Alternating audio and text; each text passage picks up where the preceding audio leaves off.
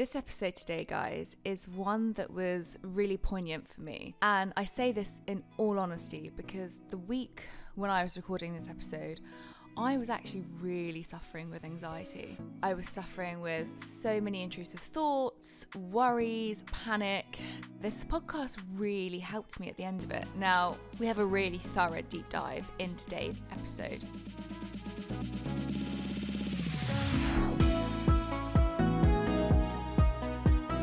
For me, pinpointing where the guilt and shame has been constructed is really helpful. More therapy than hot dinners, so I can pinpoint a lot of mine.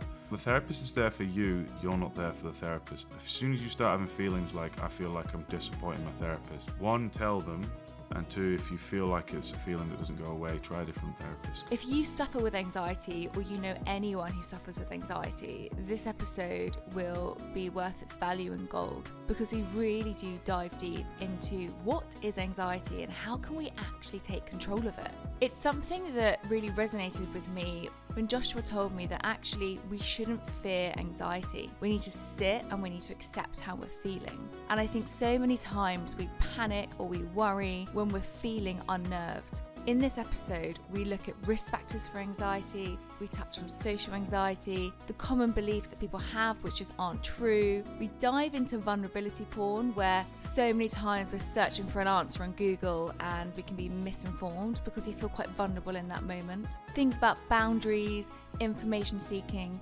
reassurance seeking, and what is metacognitive therapy. There is so much in this episode, and I couldn't have been joined by a better guest because Joshua Fletcher is a qualified psychotherapist and UK top anxiety expert. His aim is to bring psychoeducational to the masses and break the taboo associated with mental health. He has amassed over 175,000 followers on Instagram and is the author of 3 best-selling books and also hosts a very popular panic and anxiety podcast, The Panic Pod. So get ready to feel reassured by the end of this episode that actually you are okay and you do have this. Josh, welcome to Live Well, Be Well for the second time, may I just say. Thank you so much for coming back to record this after a huge technical failure last time. No, thanks, good to be back. I realised that you and the team enjoyed it so much the first time round that you had to do a second episode. Nothing to do with technical errors. Nothing to do with technical. And that's the reason why we record a lot in person. I feel like I'm learning my lessons slowly but surely. For any of our listeners who is wondering what we're talking about, Josh and I did a fantastic hours-long episode last week to then figure out there was a huge technical failure. So I'm very appreciative of you coming back on today. And I know that you are incredibly busy writing a new book that's coming out next year, as well as all of the work that you do on Instagram, which had a huge boom during COVID, and also your therapy that you also see patients. So we've got a lot to discuss today. I feel like we've already had a little bit of an anxious morning trying to make sure we're not going to have another technical failure. So I'm ready to talk all things anxiety with you today. Oh, wonderful. That's great. That's my topic of specialty. So Josh, I always kick off the podcast with the same question to all my guests, which is, what have you changed your mind about the most in the last 10 years? And I'm going to ask for one quick answer if possible. A choice of poor haircut every month. I decide to change it, and it's just still mediocre to poor. Well, that's what you've changed your mind about? Yeah, every time I go to the barbers, I get that anxiety around, do I stick or twist? And if I stick or twist, I always end up losing, so yeah. There's so many things I could come back with, but I'm trying not to. I'm going to keep it clean on this podcast. So, stick or twist on the haircut decision of the last 10 years. That's a different one. That's not what I thought you were going to say. I've changed my answer each time. I thought you were going to say something really profound about taking control of anxiety, because that is what you have done of your life of the last 10 years, haven't you? You've really grasped the concept of actually what anxiety is, and now you're delivering that to thousands of people through all of your social media channels. Yeah, absolutely. I mean, I would say, like, I never changed my mind with it. As someone who suffered with anxiety in the past, diagnosed with panic disorder and OCD, I come out the other side in a good place. And yeah, I like to think that my mind's made up on kind of where I sit with anxiety now. You know, don't hate it, don't get angry at it anymore. I take it with me, and paradoxically, it disappears when I allow it to be there. And that is something that I think many of us can fight, especially me. If I feel anxious, I fight the feeling quite a lot because it is an uncomfortable feeling when anxiety occurs. But actually, you've learned to just sit and accept it. And that seems to be the power of it for you, of grasping the understanding. Yeah, it's kind of, but I don't really use the word acceptance. I find a lot of anxious people don't like the word acceptance because it's, why would I accept something that feels like trash? If you've got anxiety, whether it's conventional anxiety, which is I'm worried about things external from me, I'm worried about, work, first date, my family, bills, my career, or if you've got the inwards disordered anxiety, which a lot of people struggle with, which is panic attacks, intrusive thoughts, anxious compulsive behaviours, avoiding strange symptoms. People don't really want to accept that. But I borrow the term willful tolerance from high-profile psychotherapists called Sally Winston and Marty Seif, and they use this term willful tolerance. Like, I'm going to go and meet my friends at that social event and willfully tolerate the discomfort. I'm going to drive on the motorway even though it makes me anxious and willfully tolerate that discomfort. I'm going to do a talk in front of my colleagues and willfully tolerate that discomfort. I'm a bit anxious now even doing this, and I'm willfully tolerating it. But like you said, as soon as you start fighting it and trying to wish it to go away and throwing everything at it, you actually signal to the brain that anxiety itself and stress itself is dangerous, and it starts to kind of snowball. So yeah, I spent a lot of time in that realm, fighting and trying to fix, trying to find the miracle cure, constantly self-analyzing, checking for anxiety, scared of panic attacks, avoiding places because I'd have a panic attack, overanalyzing and ruminating on intrusive thoughts, and basically all my focus was inwards. But by willfully tolerating, I realized, well, I'll tolerate all this uncertainty and I'm going to get on with what non-anxious me would do. Because anxious people stop doing what non-anxious them would do. It affects their day-to-day life, affects their relationships, their career, whatever. And I'm just really, really passionate about saying, like, well, do what non-anxious you would do, but take that feeling with you and watch what happens. I think that's a really powerful term, isn't it, actually? If you take the fear away, what is achievable and what actually can you grasp? And now before we dissect, you mentioned so many great different forms there of anxiety, and I think many people might not be aware that there's different interpretations of anxiety, and I really want to dissect into that. But before we do, I just want to focus a little bit on you, and hopefully that's not going to make you too anxious. Hopefully you can tolerate this part of it. But I find that your journey has been fascinating. And especially, obviously, our introductory call, we spoke a little bit about your life. And then last week, we really did uncover kind of your childhood and your own journey into where you are now. And I think it's really inspiring, one, just to see that you've kind of taken control, and not by overcoming it, but actually grasping it and using it to opportunity to say, well, actually, I'm going to figure this out for myself, which can feel very overwhelming. And then I'm going to lend that to the world and explain what I went through and how people can actually do it themselves. So you grew up in Manchester. That's currently where you are living now, isn't it? And that's where your therapy room is. So can you tell me a little bit about your childhood, actually? Can you tell me a little bit about your journey, where you grew up, what your family dynamic was like? Did you suffer with anxiety back then, or OCD, the things that you just mentioned? Or did you only become aware of that later on in life? Could you talk to me a little about your childhood? Yeah, I've always been a worrier. It's, I think being a warrior is actually kind of a strength because it means you analyse and you can prepare, and that caution can stop you from being lackadaisical or gung-ho into certain things. I don't see that warrior as weakness or anything like that. But as growing up, I was a bit of a worrier. I had very neurodivergent traits, particularly things like, if you ever heard of things like stimming, it's associated with the autistic spectrum, and OCD, which is known to be neurodivergent. I kind of had those traits as a kid, but it never really stopped me from learning or making friends or anything like that. Yeah, I mean, I grew up in a rough school, like a really rough school. Kind of had to adapt to that. That comes with its own conventional anxiety. I grew up in a very poor area with my mum. She raised me on her own, and my brother. That comes with its own kind of difficulties. It has its own its own culture. Growing up on the council estate, some great people there though. I'm not one of these people that I grew up on a council estate. I did. It was rough, but I learned lots, and I wouldn't change it for the world. Yeah, so I grew up like that.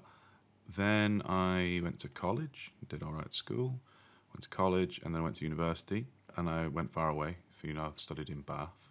I had more, again, of that conventional anxiety where I used to care about what I looked like. Would I get pour all my attention into how much attention I get from other people, whether it was friendships or relationships or just wanting to feel like important. But yeah, I finished my degree, and then it was after that when disordered anxiety started to begin.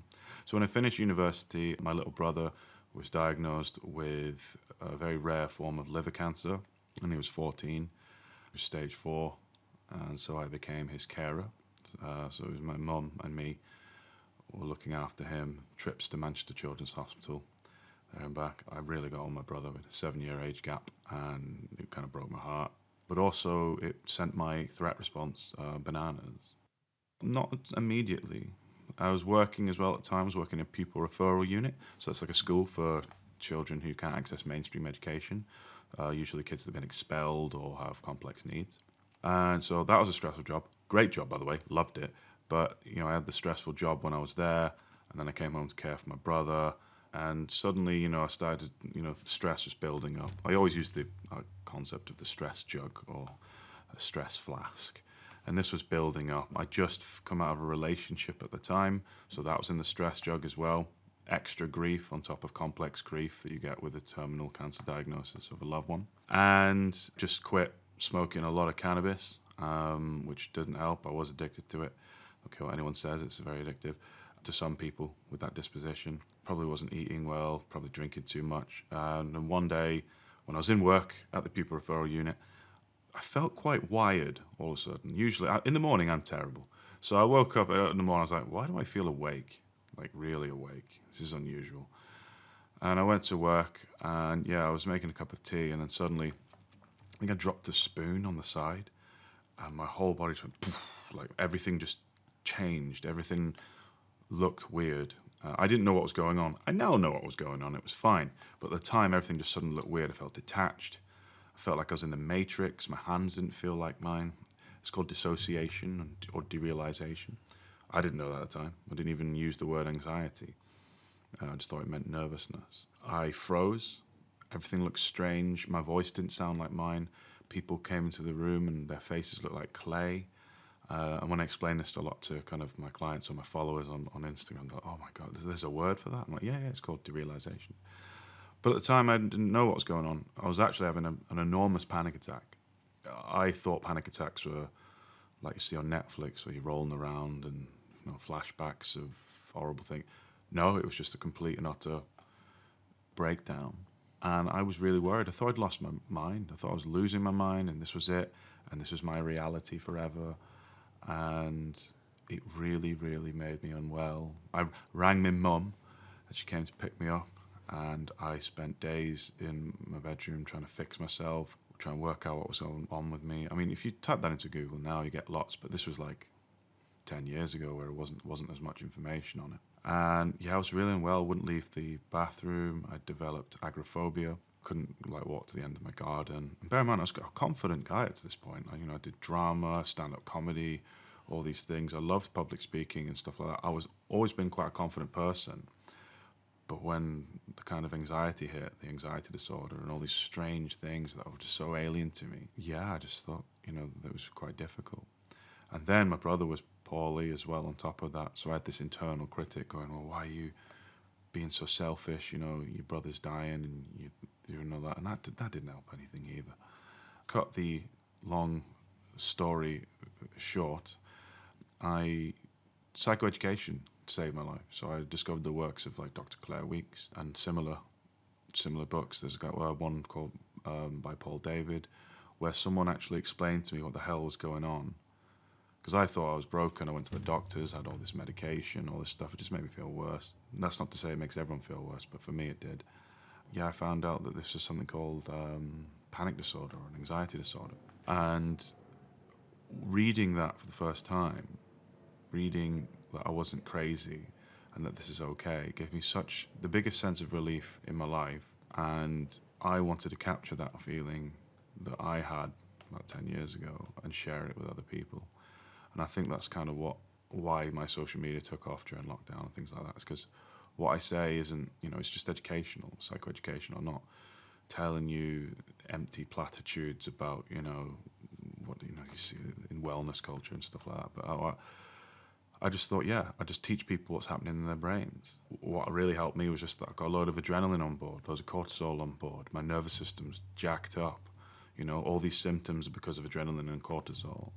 Everything looks weird because when you're really anxious, there's a delay in the signal in your brain, so everything is perceived like you're high, even though you're not. Learning that was really helpful. And so then I left that, started studying psychology, did my master's in counselling psychology, and further did some studying in CBT, and became a counsellor, and that's what I do today. I'm a teacher, counsellor, psychotherapist, whatever you want to call it, just a boffin on his soapbox teaching you about anxiety. So there's an A to Z of how I got here. Thank you, first of all, just for sharing that story, because you speak about it now so well, but I can still imagine just how traumatizing it is to just reference so many of those moments and the sheer fear that you went through.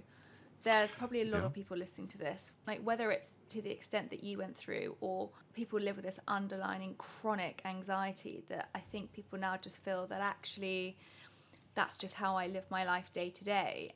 Hearing that, I think, can give a lot of people hope. And even after our recording last week, I've definitely had some anxious moments in the last week.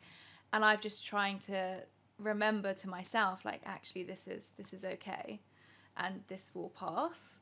And not trying to fight it. And it's interesting. I feel like you actually gave yourself some time to try and just understand it. Yeah. When you understand anxiety fully, for its whole purpose, soon realize very quickly that a lot of kind of wellness culture and advice that you see about anxiety is so counterproductive and not helpful at all. So, you've read it all about, how 5 ways to get rid of a panic attack. Well, you can't. Science wins there. You can't get rid of a panic attack. Nothing's actually attacking you. You're having an adrenaline rush, and that applies to high anxiety too. You can't just switch anxiety off, like anxiety busting techniques. It's like, no, you leave it alone. Obviously, if you've got actual anxiety, as in response to a real threat, because you've got to remember anxiety is a threat response, then act upon it. But if you've got that disordered, stress-induced anxiety that is just firing off irrationally, then that's the stuff that you leave alone. Because when we become stressed, the threat response becomes confused. So, it's the same threat response our ancestors had. It was great for them. You're walking across the Serengeti, there's a pride of lions.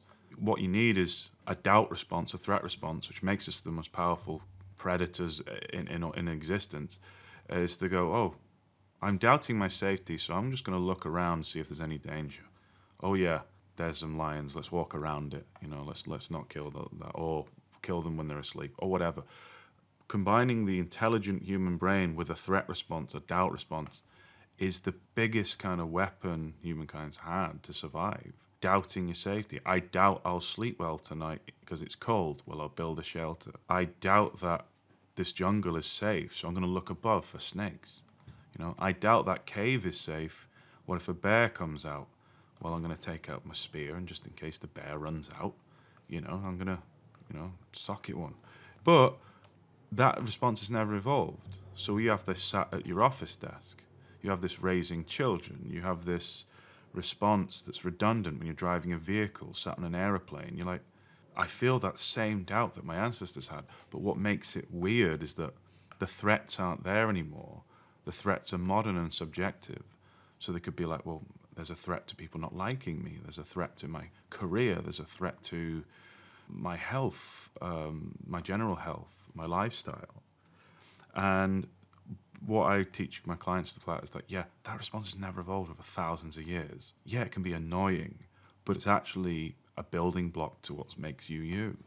And sometimes it will start to fire off unnecessarily, like mine did when I had my breakdown. And just recovery is about teaching the brain that, okay, you fired off, you're trying to look after me. Now I'm going to show you you're not needed here. And that's by, like what you've just said, Sarah, like kind of almost like letting it be in there, not fighting it, not arguing with it, not even listening to it sometimes. You get a lot of people like, listen, what's it saying? No, I don't do that because I have OCD or intrusive thoughts. What's it saying? It's like nonsense. 99% nonsense. Most thoughts are just rubbish. And it's like, it's up to you to decide whether or not they're important or not. Yeah, that's kind of why you've got to be careful about getting rid of the horrible feeling that is anxiety too quickly, because then you teach the brain actually anxiety itself is something to be feared. Someone told me once, who was a friend of mine, who was a psychiatrist, and I remember going through a really anxious moment. I think I was in lockdown, and I think there was part of it where, you're worried financially about running a charity and how you can fund that. And I remember also being really worried about the fashion industry because everything stopped for 6 months. And we were like, I've got a mortgage to pay. So all of these kind of like things start coming into your mind going, I don't feel like I can take any actionable control right now because we're physically locked down and everything's just stopped. So what can I do? And I remember really suffering then with anxiety. And this is interesting to ask you if you think this works, but the 5 senses. And I think it's something like you stop and all you focus on is what can you hear? What can you smell? What can you taste? What can you touch? And it just tries to bring your focus and your mind actually just into the present, to like nothing else that's going on. And I found that actually a really helpful tool, that I think when I get anxious, I can just kind of spiral quite quickly. And you kind of just go a bit blurry. A very brain foggy is how I would describe it.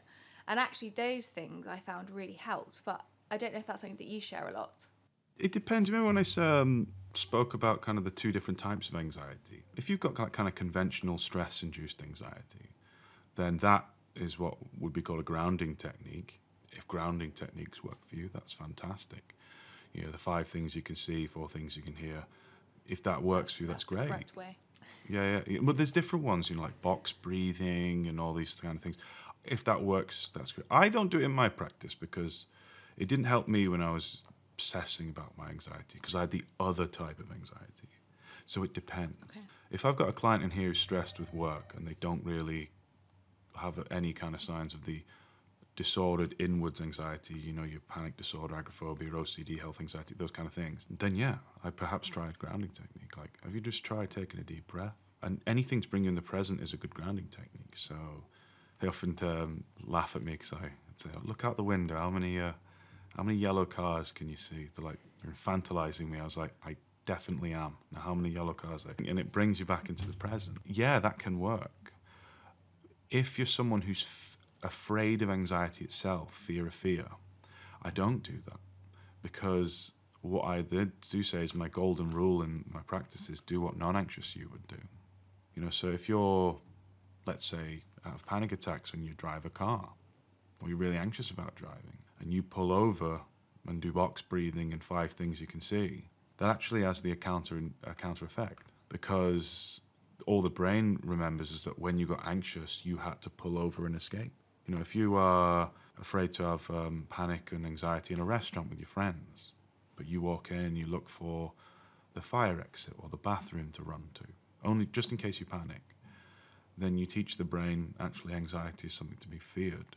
And if you do that with the disordered kind of stuff, people have horrible intrusive thoughts, violent, sexual, taboo-ridden thoughts. If they kind of stop and have like a ritual or a technique to counter that has the opposite effect, because you're just teaching the brain that this thought is important. So it depends. For me, I do use, I stop and take a deep breath. I do 10 breaths when I'm stressed. So it's like I can feel stress coming on, and I just do 10 mindful breaths, and it grounds me, and it's really nice. But if I'm fearing panic attacks and I'm like, I avoid here just in case I panic. I avoid this person because they make me anxious. I want to, do it. Then no, I do the opposite. And it's something I'm really passionate about. It's about what type of anxiety am I trying to address here?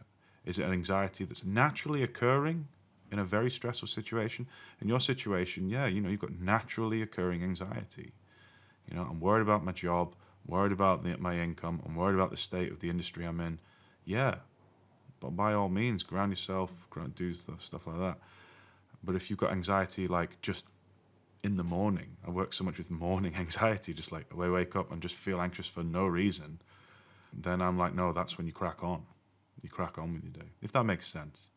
Yeah, it's really interesting. I feel like I relate to all of them in different ways, and different days have different ways of how I feel. And I think it's really interesting to take note of that, because one is that there's so many things out there that if we Google, we feel, is this right? Is this going to make it worse? And I feel that's similar with nutrition. A lot of people can kind of be sold supplements that can be actually quite detrimental for them, take things that might upset their gut, might interact with medications. And I feel like it's the same with anxiety, is that we try to find that solution, but we can become really confused. And that can actually make us more anxious, because then we feel like a failure. And I see a lot in my clinic, and I don't know if you see this as well, but big thing that I see when I end up getting to the root of that patient is that they're always wanting to please others. And so they put their own self last. And that can create a lot of anxiety. They then start fearing the fear of failure or the fear of upsetting people. And that then creates them to feel quite anxious. Why do you think so many of us suffer with that? Because I see that quite a lot with my patients, that actually when we get to the root of it, a lot of it is that they're fearing failure or feeling that they're going to let people down. Yeah, definitely. I mean, that's a really good question, and that is part of people pleasing or imposter syndrome. I put those two things together. It is an anxious response. It's a specific type of anxiety. For this, I referenced the fight or flight response, but it's now had a kind of 21st century hipster upgrade. It's the fight, flight, freeze, or fawn response. Lots of alliterative words there. Fight, flight, freeze, and fawn. Freeze is when we just can't, go through them. Fight is like, I'm having an anxious response, it's gearing me up to fight. So they're the people, when they get anxious and irritable, they're drawn to conflict. And you might know people in your life like that. It can be men or women. Flight, as in like, I'm anxious. If you've ever felt the need to escape immediately, run away, that's the flight part of the same response. Freeze is when, if you've ever had most panic attacks or anxiety attacks or, freeze responses where you just kind of, freeze on the spot, like I did at work in the pupil referral unit. That was a freeze response. I didn't know that. It's the first time I had one. It's like I'm just completely frozen on the spot. People have sleep paralysis. That's a freeze Night response terrors. as well. No, sleep paralysis. Yes. You ever heard of that? My friend, one of my best friends has it. Yeah, no, I have. He's got this demon that he's so used to now. He just kind of jokes. Possessed. Yeah, just because you're in this kind of half sleep, hypnagogic state. Anyway, and then the last one you've got is fawn, and this is really important because fawn is when you're anxious. It's the need to people please or placate someone where you're afraid of their judgment. And mostly for the fawn response is condition. So if you've grown up and your mum and dad have been a dick and they're really unreasonable and they're really critical, maybe they're abusive, maybe there's conflict in the household, maybe you're on eggshells because they might fly off the wall, then your fawn response will be conditioned to keep you safe. The best chance for me to feel safe is to placate this person. If you've been in an abusive relationship, this fawn response can be conditioned. And when I say abusive, most abusive relationships are verbal or emotional and coercive. In order to not feel horrible and feel hurt, emotionally and physically, I've got to please this person. And that's usually conditioned, whether you've been bullied at school, introjected beliefs about yourself on social media, things like that. And what happens is the threat response remembers. It's a bit like if you were bitten by a dog as a child, the threat response will remember that. So the next time you see a dog, you'll feel anxious. And it's only by, walking towards the dog that you train the threat response to turn off. That very same threat response is the same for fawning and people pleasing. If I've grown up and all I wanted was the love and affection of my parents, and nothing was, they did give that affection, but only if I got A stars and won sports day and became prom queen and whatever. Yeah, I have a conditional acceptance there from parents with high expectations. So what happens is I might take that to work in my career. Suddenly I might be looking at my boss and looking for their approval. Suddenly in my relationships I'm looking to my girlfriend, my boyfriend, whatever, and being like, is that approval? Because that's a fawn response. And you can take that everywhere. How do we get over that, though? How do we actually... I mean, maybe some people are listening to this going, okay, I'm going to try and think about my childhood and my parents or something that happened to me maybe at school, but how do we then initiate more of a positive response now? So if we know that that's happened to us, how can we then actually try and action that and rechange our mindset? By doing what anxiety doesn't want you to do. So there's things like when boundaries are important. So a good way to stop that is to practice with those boundaries. I love properly reinforced boundaries, not like what someone on Instagram says, like, you gotta remember your boundaries. But like, in general, it's like, if your boss has been, taking the mickey out of you for a bit too long, expecting you to stay longer hours, and you're doing jobs that you didn't sign up for and not part of your contract, they keep giving it you, and you're like, yes, because you want to placate authority, a good way to stop doing that is to say no. But not only say no, but we go back to those words again, but to willfully tolerate the discomfort of saying no. So if friends invite you out and pressure you and you're like, no, I'm all right, I don't want to do that. Saying no is a massive one. The more you do it, the more you teach the brain, just like if a dog bit you, the more you teach the brain that this is actually safe, nothing bad's going to happen. And you need to do it quite a bit, and then the brain will start to rewire itself. It's all through your behavior. You have to do it and do the difficult things. But of course, then you've got guilt. Guilt is the most useless emotion there is, particularly when it's enmeshed with anxiety. Put yourself first. You've got to practice putting yourself first. It's not going to feel great at first because you're going to sit there and feel guilty. Keep doing it. Guilt and shame, but I think so many of us suffer with that. I'm not sure that we can always name that feeling, actually, because we can end up just feeling quite bad about oneself. But I feel like guilt and shame is two of the most intense, but also misdirectional, if that is even a word, but emotions that we can experience, because it ends up making our self-esteem and self-worth just plummet. And I think that can stop us from having that constant feeling of saying, no, I do deserve to say no. Because I think saying no, and I know this just from all the conversations that I've had and what I do in clinic on the power of saying no, I still struggle with it. Even though I know it, I still cannot always initiate it. And sometimes it just drives me mad, where I'm like, just do this.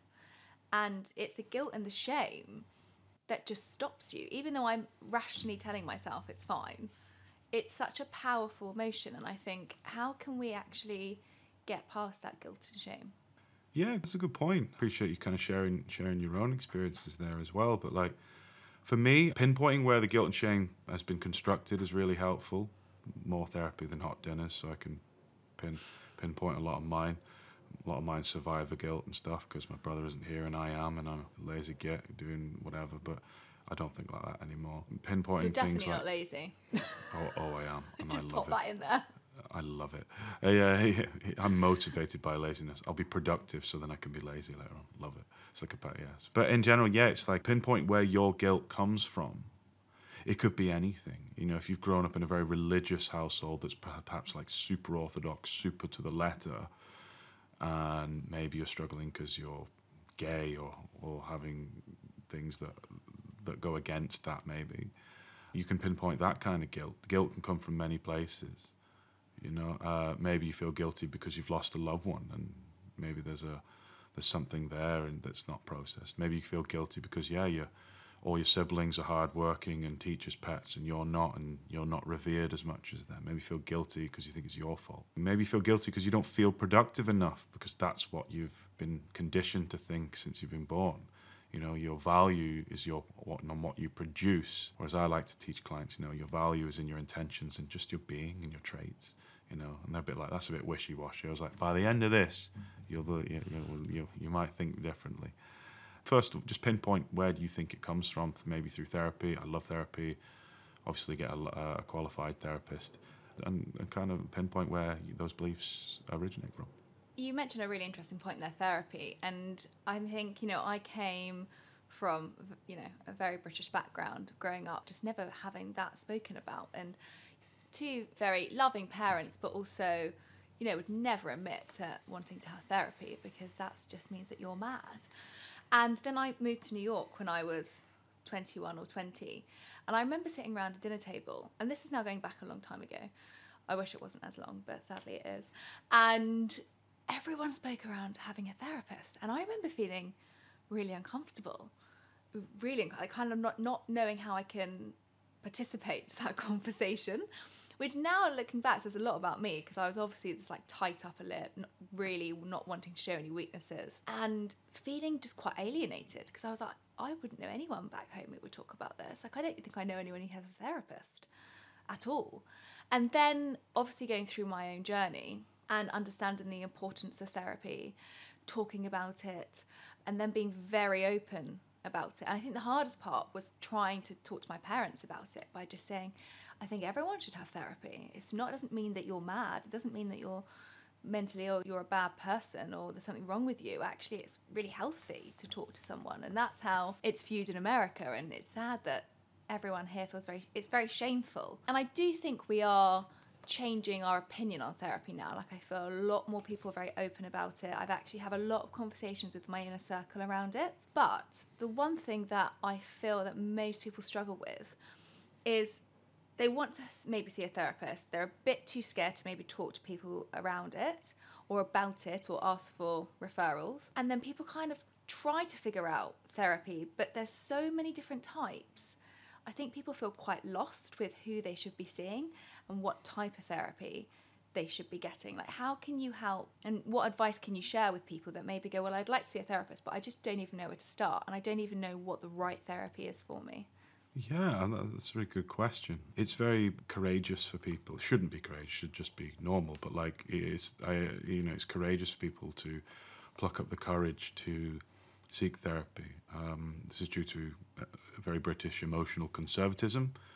You know, it's that keep calm, carry on. You still see that on those posters and mugs. I just want to smash them and burn them all because they're so interwoven in our and almost celebrated in our culture. You know, like, you're revered on how well you can hide your emotions, which is just stupid considering, you know, like, the biggest killer of men under 50 is suicide.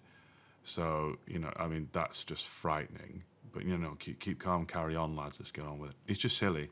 But yeah, it's something that was needed, arguably, in the war. You know, emotional conservatism. We all band together. We get together. It's life or death. You know, we haven't got time to listen to you about your career and all these things. All right, okay, fair enough. But in general, no, it's something that was useful a century ago and isn't really now in general society. And so, yeah, you still see that reverence. Like, oh, you know, even then, you know, like, weakness. It's not weakness. I've cried in front of my mates. And if I have a problem with it, I'll knock them all out. There we are. In general, it's like, it's not like, it's trying to normalize that the best you can. I recorded myself having a panic attack live on my Instagram. I'm still there, put it on my highlights, just to show people kind of like, you know, this is all right. If you feel like you want to seek therapy, you've realized, actually, I don't feel right. Maybe I'm anxious. Maybe I'm depressed. Maybe I'm having strange, intrusive thoughts, things like that. Yeah, well done for considering going to therapy. But then you're right. What kind of therapy do I go to? You know, it's not very easily explained. It's hard. It's very hard. Yeah. So if you struggle with that disordered, horrible anxiety, panic attacks, agoraphobia, things like that, I love CBT or anything of CBT-esque. In the UK, you can get it on the NHS. Cognitive behavioural therapy. Just in case people are like, what's CBT? That's cognitive behavioural therapy, isn't it? Sorry to interrupt. Cognitive behavioural therapy, yeah. So cognitive behavioural therapy, yeah, it's kind of short-term therapy that's goal-driven, and there's loads of psychoeducation in there if you get a good therapist. Just a warning as well, not all therapists know what they're doing. Many therapists don't know what they're doing.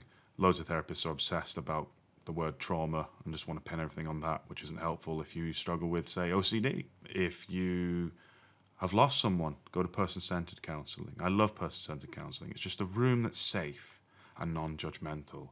And you're probably thinking, that makes me feel awkward. And that's the beauty of it. Because when you start to realise that actually you do have a space that's just for you, and this person genuinely listening and cares, that's a wonderful, magical place. That can be long-term therapy. That goes on for a long time. There's different types. Acceptance and commitment therapy, that's very kind of CBT-esque. If you struggle in relationships with conflict, relationships with yourself, transactional analysis is it's called TA for short, really good modality where you're looking at inner child stuff, fun child, adult mode, lecturing parent mode, that kind of thing. It's a really good modality. If you want to go old school, you can go to psychodynamic therapy. So they picture yourself lying on a therapy bed, dude with elbow patches, leaning against a mahogany bookcase, telling you want to shag your mum and kill your dad. if you're into that kind of stuff, go to psychodynamic. I'm joking, I've minimalized it. Psychodynamic can be very challenging, feeling. I personally am not a fan of it, but that doesn't mean, I don't have the last say about it. And there's plenty of Jungian therapy, which is psychoanalytical, and psychodynamic, that's a bit more modern. There's different types. Well, you can just ask your therapist, what kind of therapy do you do? You'd ask that about any other trade, wouldn't you? I'm having my drive done now. What kind of drives do you do? Ask a therapist, what kind of therapy do you do? And they'll explain to you, hopefully. And if they don't explain or they're being a bit weird, very important though, if it doesn't work with your therapist, you don't feel that connection, just leave. I have so many clients that come in here and they feel guilty. They've been with a therapist for years and years and years, making no progress, and they think it's their fault that they're making no progress. Like, no, man, just try a different therapist, try a different modality. It's not you failing. And if a therapist ever tells you, you need X amount of sessions for this, that's a red flag. Get out. I really agree with that, because I've had multitude of different therapists over the years. Some that I've really engaged with. There were some therapists where I ended up feeling quite shameful or quite a lot of blame on myself. And I just think I kind of left feeling worse than I went in. And I thought, is that how a therapist is meant to be? And I think it's that navigating, isn't it, of actually saying, if you do feel anxious, it can feel quite anxious to leave. And so I think it's really important actually to recognise that actually if it's not working, then you are in control and you can leave and try someone else. But it's having that confidence to then look again and to actually take action on that. Because I think sometimes we might see a therapist and go, oh, it doesn't work. Therapy doesn't work on me. And that's a line that I hear a lot is, therapy doesn't work. And it's probably because there's only been maybe the wrong people they've gone to. Yeah, it's like saying, oh, I tried sport and I didn't like it. And it's like, all you've played is lawn bowls. No offense to lawn bowls, but Yeah, in general, like, to try it a bit. Yeah, it's one of the saddest things I hear is, like, I tried therapy, it's rubbish. And usually people waiting on waiting lists for the NHS for 18 months. They get 6 sessions of 30-minute stuff with someone who's just qualified in a certificate for CBT, watered down stuff, because there's a large demand on it and stuff. But yeah, in general, if it doesn't work, I remember as well, the therapist is there for you, you're not there for the therapist. As soon as you start having feelings like, I feel like I'm disappointing my therapist, one, tell them, but it could add just kind of as part of your therapy. And 2, if you feel like it's a feeling that doesn't go away, try a different therapist, because that's, you shouldn't be taking that stuff there. And yeah, just try different modalities. Sometimes it works, sometimes it doesn't. I loved CBT and exposure response prevention for my OCD, but I also really liked person-centered counselling when I lost my dad and my brother in a very short amount of time, and I just wanted a space to roll around and cry and process. It's different. Therapy has different purposes for different issues sometimes. Definitely. And I think, is there any truth in, if you have constant anxiety, there isn't a reason, can that sometimes be a red flag to you that there's something within your life that you're quite unhappy about, and to act on it? Because I think sometimes we can become quite familiar with that just constant underlining feeling of fear.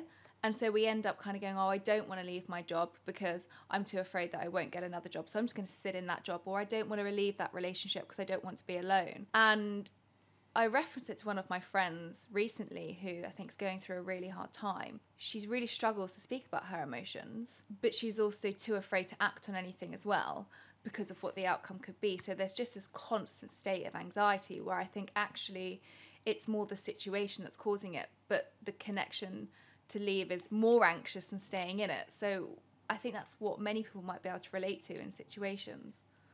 And what would you say in that moment? It could be anticipatory anxiety, which is like you're anticipating having to make a difficult choice, so you're stuck in a sense with this sense of foreboding. Yeah, that's kind of your mind and body telling you that this situation isn't sustainable, or you have to take action, either to commit to the situation or to take action and change the situation. If there's a constant anxiety, could be for many things, or one specific thing that you don't know, or there could be a trigger. So if you've been through trauma or have PTSD and you're working with someone who reminds you of them, they have certain traits of the person who was kind of abused you, then yeah, your body will stay in a state of anxiety because it's just in case this person, because it reminds you of that threat. It could be because you're just unhappy. Yeah, you could be in a job you don't like, it sucks, and you're like, just have this sense of anxiety all day because maybe I'm just not happy where I am. It depends, each one. And again, that's why I always say bring attention to therapy, because it's like, unpick it. You know you better than anyone else. And a good therapist will help you to help you find what's going on. So Josh, as we are on the topic of therapy, you are actually writing a book about being a therapist yourself, and it has a fantastic name. Can I share it? Sure. So think about a therapist writing a book and think about what a therapist normally says. How does it make you feel? Is brilliant. Now talk to me about the concept of this book. Talk to me about why you wanted to write it, because I think when many of us think about a therapist, we think they've got it all together, and you're actually kind of debunking that in this book, aren't you? Yeah, so, and how does it make you feel? Yes, it's a cliche that we often hear from counsellors. It's a book I've written in order to get people into therapy, normalise it, peek into the staff room of therapists and into the mysterious world. And it documents me being a therapist, working with 4 clients with different anxious presentations. Obviously, they're fictionalised, but really interesting characters that come with different problems I won't reveal, but they're very interesting. And during it, one of the unique parts of the book is that the voices in my head often shout out when I'm in therapy, 10, 12 different voices. Like some are compassionate, some are critical, some are analytical, some are just bizarre, and some are like biology voices and stuff. Yeah, I thought, I combined all that into create it's like a half comedy, half psychoeducation. I want to normalize just therapy and do it in a way that actually, look, therapists are human, and I'll show you why. It is actually that, isn't it? It's constructing that concept, but we all have these moments where we're not this polished version of ourselves, and it can be so hard to admit that, especially when you're kind of foreseen as that power image that you are the person who's going to help that other person make it all better. So you there can't have any faults of your own or any worries or voices in your head, because you're meant to have it all together. Yeah, do not have it all together. Absolutely not, because no human really has it all together. We all have our troubles and vices, and you'll see plenty in the book. Could you kind of tell me about one funny moment in the book where you reference that? In the first draft, it starts when I'm in the therapy room and having a therapeutic breakthrough with a client. Been waiting for weeks and weeks and weeks for this client to realise it. He's doing really well. And meanwhile, for the past 10 minutes, I desperately need the toilet. I need a wee. And so all I've got is that this guy is telling me stuff, and I've got an argument in my head between my compassionate voice, like, yes, he's going to break through, and then my biology voice is saying, why, your bladder's going to explode, your prostate is on fire. And then another one, and then I got the critical voice saying, why did you neck an Americano before the session, you idiot? And stuff like that. And all this chatter's going on, and it's chatter that everyone can relate to, really. And, but the internal battle between really caring about this client, but also I don't want to run out at this really important time to take a leak. So yeah, that's just a little snippet of kind of. To finish up, you are writing a new book. I mean, it literally sums up a therapist. How does it make you feel? Cliche, and how does it make you feel? And it's about me with 4 fictional clients with different anxious presentations, various things going on there, very interesting clients and characters as well. And it's about me working with them in the therapy room and put all the voices that are happening in my head during it.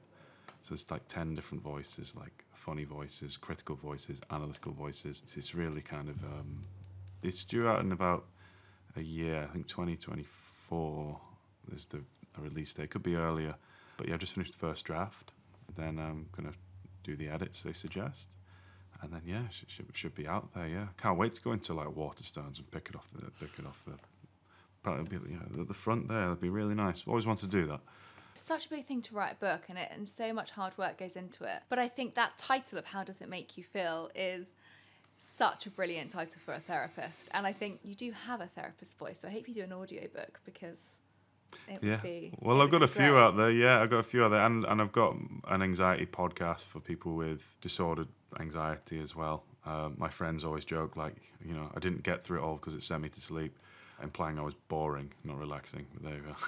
But I do love that you debunk this myth, which I think many people can have the fear of. Because going into a therapy room, you are vulnerable, okay? You're kind of putting all of your deepest, darkest worries, your fears, everything that you think is crazy in your mind, you're like letting it out. And so it becomes a very vulnerable moment, but a very intimate moment, I think, with your therapist as well. You may be saying things in that room that you've never said out loud before. And I do think many people have this misconception that therapists just have it all together. They're just this like perfectly formed human being that has no problems. And I love that you're basically talking through this book about all of your thoughts that are going through your mind that are like rational, irrational, crazy, funny. Like what kind of drove you to want to write about that? I want more people to kind of go to therapy and be aware of therapy as well and how it can present. It's a mysterious world, isn't it? People just think, oh, you know, you're psychoanalyzing me and all that kind of stuff. No one really knows a lot about it. And I just wanted to provide people a peek into it.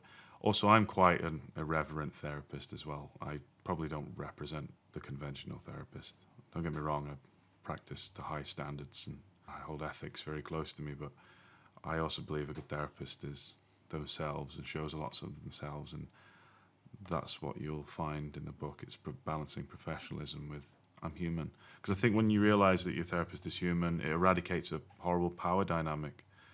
There's always a power dynamic there being a therapist, but in general, I think it narrows that gap of that power dynamic to make you feel less scared to go talk about things. Yeah, just silly things in there, you know, like pouring sauce on myself before a session, or a client seeing me on a night out, or, you know, things like that. You know, you just normal things. God, that reminds me of like you saw a teacher on a night out when you were younger and you were like, wait, they're real? They drink? They go out? Oh, yeah. I remember seeing quite a few of my professors at uni on nights out in London and just kind of really referencing that and thinking, wait, they shouldn't be out. They should I be went, at I, home. I went drinking with my professors and lecturers. They're great. Yeah. I love that. Yeah. I didn't have that relationship with mine. So a few things that I want to leave on, and these are going to be quick fire questions if you're okay with that. So No, but go ahead. If you can, yeah, I'm not taking no for an answer. I'm not creating that boundary. Quick fire questions, one line answer if you can. Okay, what is the one thing that we don't know about you that would surprise us? I hear this every time. I'm 6'2", so everyone's like, "You're taller than I thought." I laugh because I didn't think you were going to answer that question. Oh gosh, yeah. I'm taller than I look on camera. Sound like a desperate dating video, doesn't it? Like, I'm taller than I look on camera. Yeah. How do you make sure you keep up your own happiness levels? By giving myself permission to be selfish now and then. What inspires you today? My brother, and wanting to make all the suffering into something worthwhile and beautiful. What is the funniest thing you've ever heard? I don't know. There's so many funny things.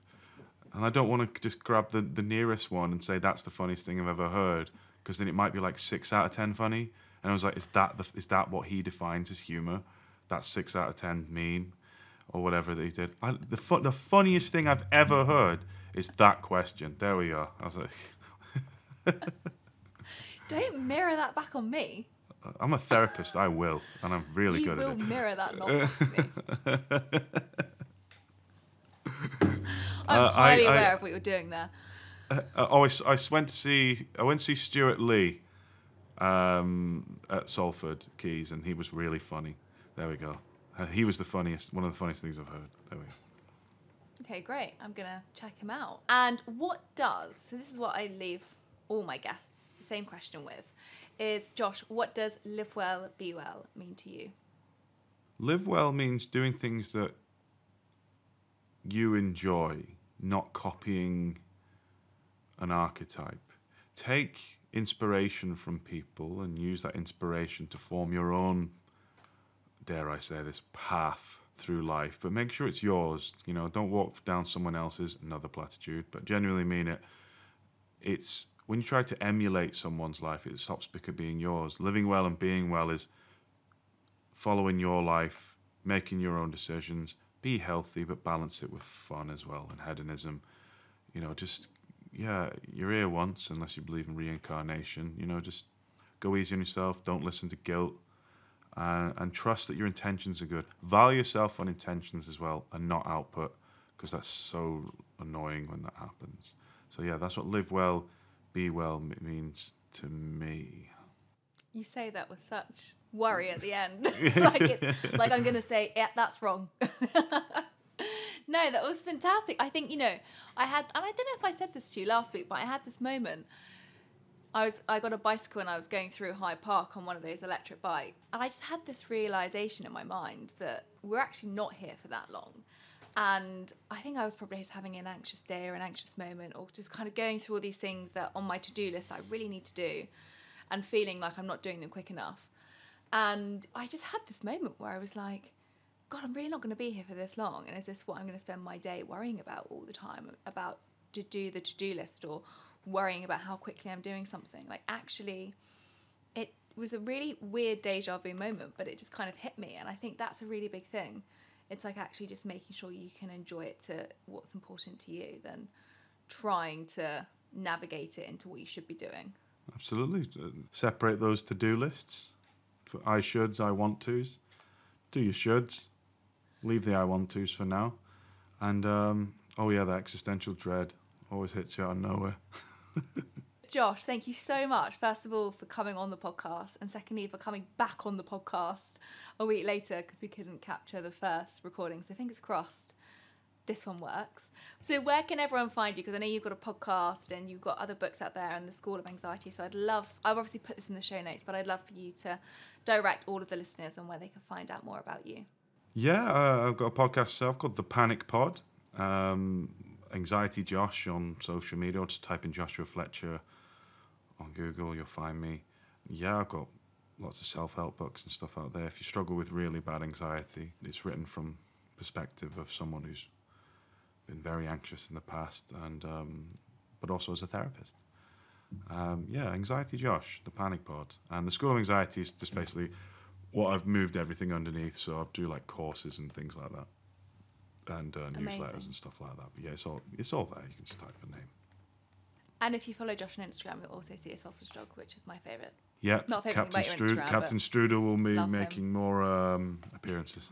Amazing. Well, I will pop all of that in the show notes. And Josh, best of luck with the book. I hope it goes really well. And thank you so much for coming on to Live Well, Be Well today. Thank you. I appreciate you inviting me. I've had a lovely time. Thank you for listening to this week's episode of Live Well, Be Well.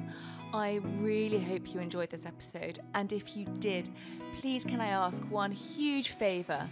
If you could subscribe, share and rate this podcast, it would mean an immense amount to me and all the fantastic guests who come on to share their expertise and knowledge with us. It will keep this podcast growing, and it will allow us to continue making episodes. Until next week, I hope you all live well and be well.